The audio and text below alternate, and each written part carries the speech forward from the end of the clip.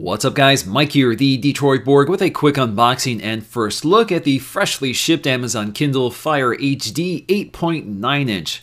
So this is the big brother to the 7-inch model we got way back in September, and this kind of directly competes with the iPad, which is still a little bit bigger at 9.7 inches. Now the design and features are mostly carried over from the 7-inch, but we do get a larger display and a bumped up processor. So we go from a 1.2 to a 1.5 gigahertz dual core OMAP processor. Now this is available in two sizes, 16 and 32 gig, for $299 or $369, but that's with special offers. You'll need to pay an extra $15 to avoid ads on your lock screen. You can also grab a 4G LTE version in 32 or 64 gig capacities, which start you off at $499 or $599. So fully loaded, you can pick one of these up for a hefty $614.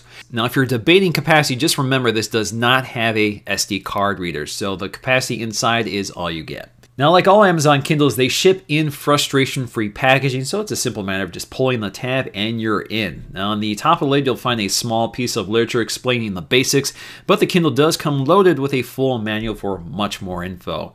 Now, under the plastic-wrapped Kindle Fire is the only accessory, a micro USB charging cable. So it doesn't come with a USB wall adapter, but you could use your Mac or PC to charge your Fire, and you can purchase one for $10 from Amazon. So with the plastic removed, we can take a close look around. On the back, we'll find a soft touch plastic material, which is nice for gripability, but it does show fingerprints and kind of holds on to them, so they're kind of hard to get off once they get on there.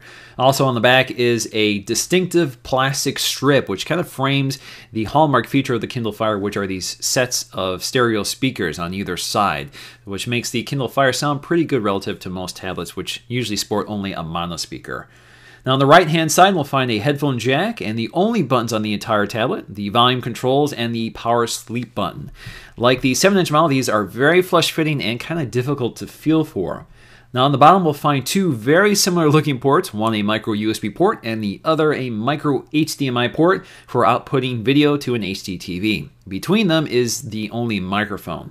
Now on the front, you'll find the only camera on the tablet, a front-facing camera, which is capable of recording video at 720p. So this is good for things like Skype or other teleconferencing apps. Now Amazon makes setting up the Kindle very easy. So if you ordered this on Amazon.com, it will already be registered to your Amazon account. So all you have to do is log into your wireless network, pick your time zone, and connect to your Twitter or Facebook accounts if you want. All that information will actually be transferred from your existing Amazon Kindles if you've already set that up. If there are any software updates, those will also be pushed and installed right before you get to your Amazon Kindle's home screen. Now, once you're finished, you're good to go. So this means that all of my Amazon purchases and settings are automatically transferred to the new Kindle. Now the display is the big news here. So we have a 1920 by 1200 LCD IPS display with a PPI of 254, which can play back full 1080p video. Now this is right up there with the iPad's 265 PPI. The display does a very good job. It's very sharp and vivid with deep contrast. It looks good off axis, and they've done a good job minimizing glare. The display is also flush to the glass, which further enhances the quality so there's less refraction and distortion. Now, it's not as bright as the iPad's Retina display, and it tends to favor a warmer color temperature, but this display does feel and look pretty nice. The high-res display also means text looks very smooth and sharp with no eye-fatiguing distortion or jagged pixelation. So if you're a heavy reader, this is definitely an important consideration when buying an LCD tablet. Now, the 7-inch model is effectively a scaled-down version of this tablet with less capacity options and no available LTE. The display is smaller but sports a similar PPI and can play back movies at 720p instead of 1080p. The designs are identical, complete with the stereo speakers on the back panel. The only differences here is the positioning of the microphone on the 8.9-inch model, which places it between the ports instead of near the camera like we get on the 7-inch model. Now the iPad at 9.7 inches is larger and proportionally different from the classic 4:3 aspect ratio versus the narrower 16:10 display of the Kindle Fire 8.9. Now the 7.9-inch iPad mini is about as wide as the 8.9-inch Fire, but not as long. Now, I've already covered the software in exhausting detail on my Kindle Fire HD 7-inch video, which I'll post in the description and in an annotation at the end of this video.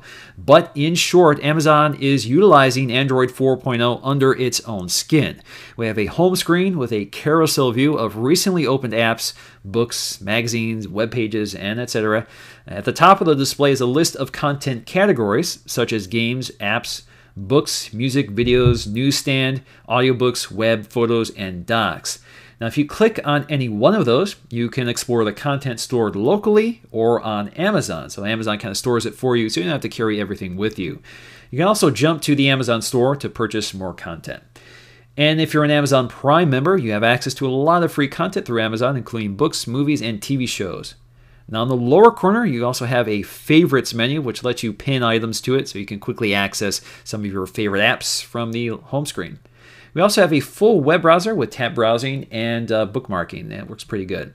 Swiping down from the top of the screen gives you quick access to settings such as screen rotation lock, volume controls, brightness, and more. And all of this works in portrait or landscape view. Now, I will say that the 8.9-inch Fire does seem to perform quicker and smoother than the 7-inch tablet, probably thanks to the bumped-up processor, but I still see some performance issues within some apps, such as when I'm scrolling through a magazine. We still exhibit some of that lagging. Overall, the 8.9-inch version of this tablet has some nice hardware, thanks to that high-quality display and the superb speakers, but it's still a tablet best suited for consumption of Amazon content. The app selection is limited, and the Fire doesn't have features like Siri or Google Now or voice dictation, among many other things now available in Android and iOS. So that's going to do for me in this video, guys. Thanks for watching, and I'll see you again in the next one.